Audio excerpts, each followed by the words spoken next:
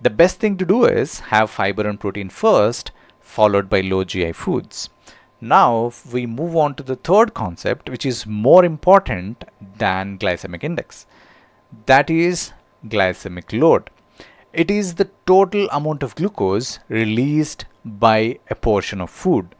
If you keep consuming the same amount of carbohydrates, even with added fiber and low GI choices, your body will end up absorbing the same amount of total glucose. This can cancel out the benefits of delayed gastric emptying and choosing low GI foods. Let me explain. Take watermelon for example.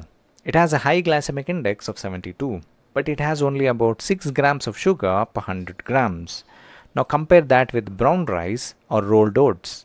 They have a lower GI but contain 45 to 50 grams of carbs per 100 grams. So low GI doesn't always mean blood sugar safe, because your portion size determines the glycemic load. In a 2016 interventional study, patients with poorly controlled type 2 diabetes followed a diet low in glycemic load. The result? HbA1c dropped from an average of 8.8% to 7.8%.